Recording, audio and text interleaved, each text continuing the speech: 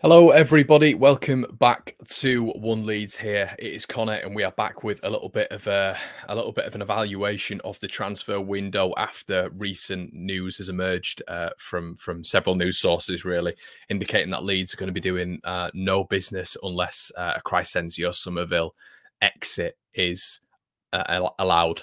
So, yeah, I just wanted to come on here and speak about it. A lot of you guys have been asking me on Twitter, been asking me on Instagram. Make sure you follow me on all of those networks, by the way, of what I think. And I haven't rated the window at all, to be quite frank with you. I think it's been a really poor window. I think Leeds have stood still. I think other clubs around us have moved. You look at Burnley even recently. It looks like they're going to be bringing in Weghorst and Orsic as well, two signings which you could argue are better signings than just the player that is Chris Wood there. I know a lot of Burnley fans weren't that bothered about Chris Wood actually leaving there. So, there's an argument there that they've levelled up. Norwich, obviously, self-sustainable club, so it's going to be very difficult for them to be able to get to that next level unless they sell a player, which they haven't, obviously. Newcastle, who brought the lad in from Lyon, who's an absolute baller. And they looked at, according to Eddie Howe today, they're looking like they're going to be bringing in two more players on top of that. Everton, who've brought in two players as well. Palace, apparently they're looking for sort of an active end to the window. Brentford are apparently still looking. So, listen, when you take a calm, I won't say assured, because I think that's bias to a certain perspective, but I think when you take a step back and look at it, I can understand the flip side of the coin, because I feel like I'm a measured fan. Is there any point in panicking right now if we can't get our number one deal done? Of course there isn't, to a lot of people. But my rebuttal to that would be, is it not the recruitment job for an individual who's in charge of this entire sphere to be able to go out and get a player? There's a shortlist. We know there's a shortlist. There's always 2 or 3 players minimum per position. So there's a shortlist there. If we can't get a certain individual, why don't we move for those 2nd, 3rd, 4th, 5th signings? At least test the water, see what they're all about. And they might have done behind the scenes, Leeds. Leeds might be doing that behind the scenes. I doubt it at this moment in time, because it seems like they've got all their eggs in one basket. So I understand the measured approach. What I don't understand is risking something you've worked for 16 years on one window, which we've done. We didn't do enough for me in the summer in terms of outgoings. A lot of people are saying, Connie, you can't just bring players in. I agree. Outgoings, there wasn't enough done. There was contracts handed out that shouldn't have been handed out. There was players that remained that shouldn't have remained. There was players that arguably came in that shouldn't have came in for the value. So there's a lot of rebuttal to that. And I feel at the minute, taking a measured approach and going again in the summer is a risk. It's a complete risk. Now, why is that a risk, Connor? Well, because we're looking at a scenario now, and we've spoken about it on the debrief before, and we've spoken about it on the channel. We don't have any competition at left back, but apparently that's not a position we're looking at. Goalkeeper, we've got no competition there, but that's not a position we're looking at. Right back, that doesn't seem like a position we're looking at either. It seems the only position in this lineup that Leeds are looking at is a central attacking midfielder. Now, the central attacking midfielder role has been something that hasn't been sorted out for a long time now. 4 years, in fact, 8 transfer windows, which is just pure negligence on the part of Leeds United. And especially as a business, it's pure negligent. If you need something that desperately, if you've gone for players within that position so desperately, like we have all the way back to Michael Cuisance, you get that sorted. That's priority number 1. That's something you sort out in November, December, pre-planning for January. You've got your targets listed. 3 targets. If we can't get one, we'll go for the other. Does that mean the other's a worse player? No. It just means that the first one isn't working. A shortlist isn't based on player quality. A shortlist is just on player availability. They should have known, Leeds United, that Brendan Aronson was going to be very, very difficult to get this window. They should have known that before the January window for me. So I understand that people are pretty chilled about it and think we can go again in the summer. But once again, it's all comprised on a certain factor of injuries. We have the thinnest squad with the most injuries. Now, that doesn't line up well for me. And in terms of long term, when looking at the long term, that's all I think about. I don't look at the short term. That's why I get criticised on this channel, because sometimes I don't embrace the moment, because I'm looking 2 or 3 games down the line or 2 or 3 years down the line. For me, as I've said at the start, You can buy players now in a market where not many people are active in this market because it's a dangerous market. It's not a nice market. Leeds were willing to go up to £20 million for an American midfielder. Okay, so Leeds were clearly willing to be active in this window. So for people to just turn around and say, well, I'm not bothered if we do anything in the window, these people were bothered 2 weeks ago.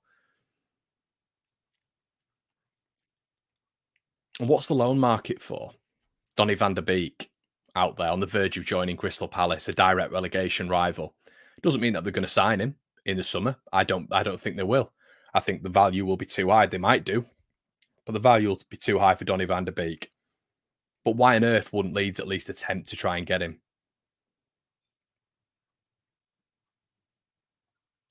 He'd be perfect and he'd suit the squad immediately. He really would. Yeah, get him up to fitness, but it's not going to take any longer than 3 or 4 weeks. And he's an upgrade on what we've got.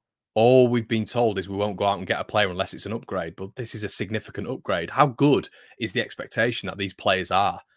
These players, by the way, will hopefully keep us up from relegation. But what's the next step for these players? Can they get to that next level? Can they? How up is their trajectory? I don't think it's that far, to be quite honest with you.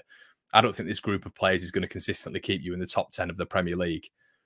And that's what expectations were for a lot of Leeds fans this year. I turned around and said, I think we'll finish 13th. I got berated for that. Every single Leeds fan thought it was going to be 12th and upwards. I'm not saying it won't be, but that was the expectation at the start. And now suddenly it's turned into staying up, which it wasn't. It wasn't at all. I have maintained this from day one. If you followed this channel, none of my long-term opinions change. I can be proved wrong. I can be, of course I can, on certain individuals, but my long-term opinions always stay the same. And I was saying this at the start. So I just can't understand for the life of me how the rhetoric is we won't bring in players because they're not better than the current ones, and we will only wait until summer to bring in certain individuals that could be better than this, because there are players available now. There is an advantage in the January market, as I've said, because nobody else does business there. And I actually think that was a strategy by Leeds United. Nobody else is going to be going in for Brendan Aronson now because January is a horrible market. Let's go in now. Let's get an advantage, because best believe, everybody, the kid's notoriety has gone through the roof now. There will be other clubs in for him in the summer, 100%. And for people saying that the value is going to depreciate in the summer window, that is absolute rubbish.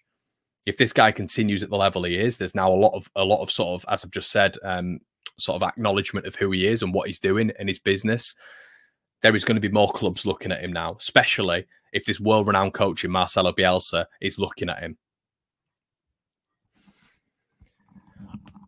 There's just so many aspects to it. I feel in the Premier League, if you stand still, we've seen it multiple times before. We're arguably seeing it with Burnley this year in terms of their summer window and their year-on-year recruitment, which a lot of Leeds fans point at and think, look, you've not done the right things. You've not moved in the window for years and years and years. Well, Leeds aren't moving in this window. And it's all well and good turning around and saying, well, they think it's sufficient. They think the depth is sufficient. If they thought the depth was, if they thought the depth was sufficient, they wouldn't be going out for Brendan Aronson now. They wouldn't be looking at Minamino at Liverpool, which they're doing, apparently. But, you know, that's another conversation. Minamino at Liverpool is available. You know, they've just brought, it looks like they're bringing in Luis from Porto. Don't only go and get Minamino if we sell Crysencio Somerville. Just go and get Minamino if he's available, if we can afford it. Just go and get him. It's not a frivolous sort of naive strategy to look at. Minamino is a young player.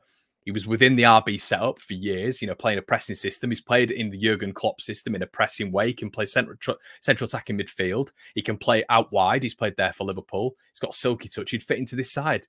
He's got all the attributes. Maybe not the 6 stone fitness level that you need to get to, but that can happen. So that's improving the squad. So why not go out and get it? There's so many excuses at the minute.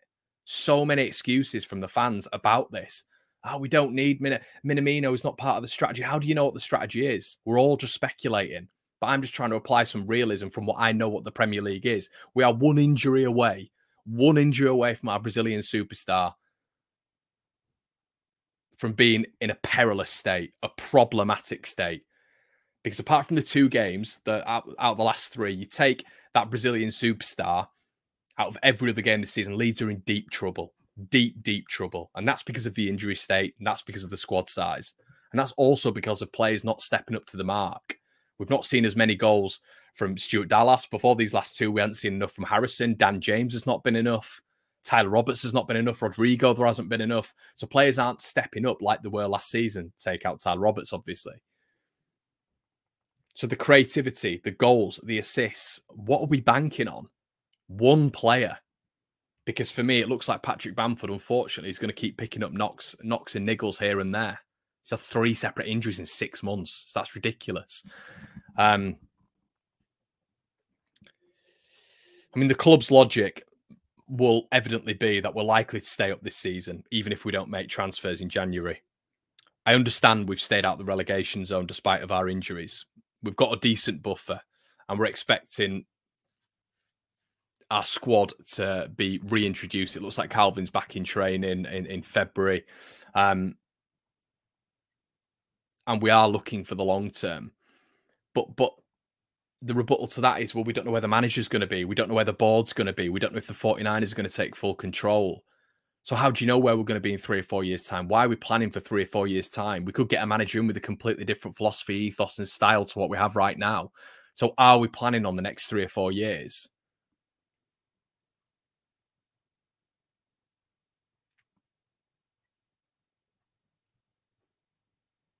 You know, I just think it's a big gamble.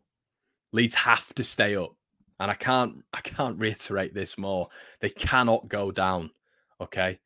And with 28 absentees already this season, I don't know how stark this needs to be. I don't know how stark it needs to be when you've got a 15-year-old on the bench. I don't know how stark it needs to be when you've given 8 youth players Premier League debuts.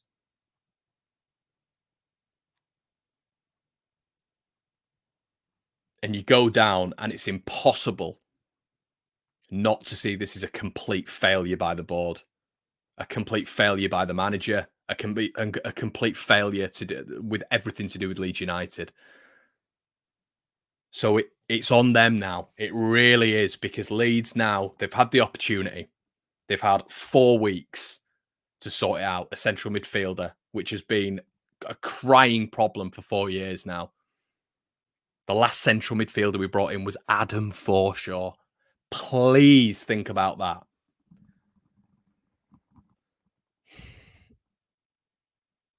Now,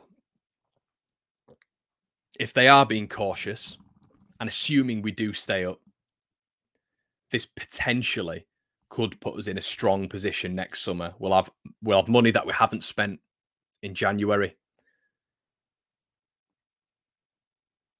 Targets hopefully drawn up, a little bit of clarity in terms of what's going on with the manager, what's going on with Rafinha, what's going on with Calvin Phillips, what's going on with the injury status, what's going on with players outgoing, all these problems that need to be sorted, by the way, in the summer, which is going to be a massive overhaul and an identity change in terms of where they think that we're going in terms of a club. Because I don't know. You don't know. For me, I've said all along, consolidation is staying in the division, making yourself a Premier League team. No team has a divine right, even if you are Leeds United, to be in the Premier League. So I've always said consolidation, but it's the expectations of the club, of us being a top 10 side, of us being a top 8, top 6 side, that are making me wary about this whole project. And for me, all of this needed to be done in phases. You know the players who I wanted out in this January window, in terms of moving them on. Good luck, sayonara, thank you, no sentiment attached. But it's a hell of a job for him in the summer. It's a hell of a job for him in the summer. And let's hope that this rhetoric of the bottom 3, 4 teams are worse than us, with just a flippant backhand by most fans. Nah, they're not as good as us, even though we've just been beaten at home by one of them, comes to the fore and is correct.